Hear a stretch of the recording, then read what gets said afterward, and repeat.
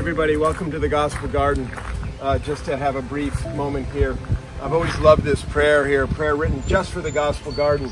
May this Gospel Garden be a blessing for generations to come, feeding those who labor and those who eat with the sustenance of mind, body, and soul, through Jesus Christ our Lord.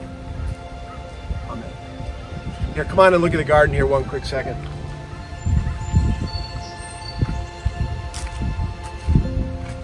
Take a look, there's tomato plants along here.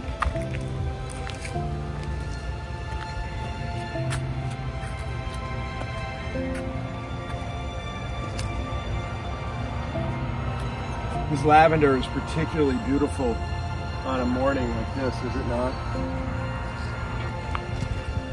The fruit trees have gotten bigger and bigger and bigger as the years have come and gone here.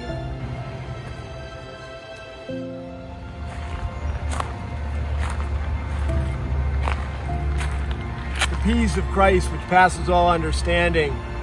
So it turns out that some of the peas of Christ here have been being nibbled by the local woodchuck. Never a dull moment here in the Gospel Garden. Just want to finish up by saying that I speak for the whole parish to say that we're grateful for the ministry of the garden, for all those who give so much to the garden in the fruitfulness of it. For those who put their hands in the dirt, it's really incredible for the soul, and for those who eat the peas of Christ, it is mind, body, soul food. So God bless you, everybody. Peace, and let's feed those who are hungry. The Lord wants us to do that.